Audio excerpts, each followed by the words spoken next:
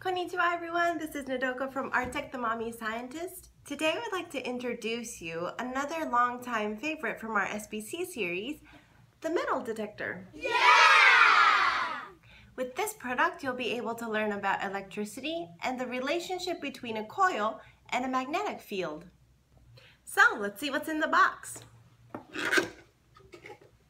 So in the box we have a body, a coil cover, a coil bearing, an electronics holder, a thick double-sided tape, 4 thin double-sided tapes, and a circuit board.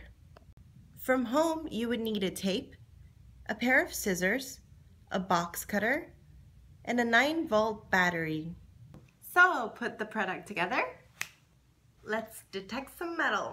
So here we have my ring, my coat, my cup, a plastic bottle, my smartphone, and a pair of scissors. Now let's check which items contain metal.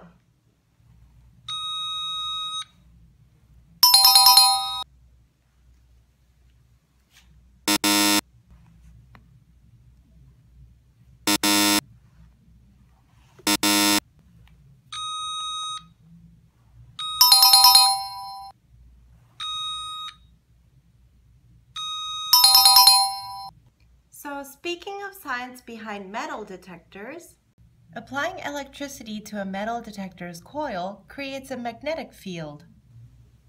Putting a piece of metal close to the magnetic field generates an eddy current in it, and this current creates a second magnetic field. Placing the metal detector far away from the object you want to detect would not affect the coil as the magnetic field is too small. When you place the metal detector a little closer to the object, the eddy current's magnetic field will start to make the coil's current smaller. As you place the metal detector close to the object, the magnetic field will start to have a strong effect on the coil's current, making it even smaller. When the interaction between these two fields is picked up by the coil, the metal detector beeps to let you know it detected metal. So this is what's happening inside the metal detector when you detect a metal in an object.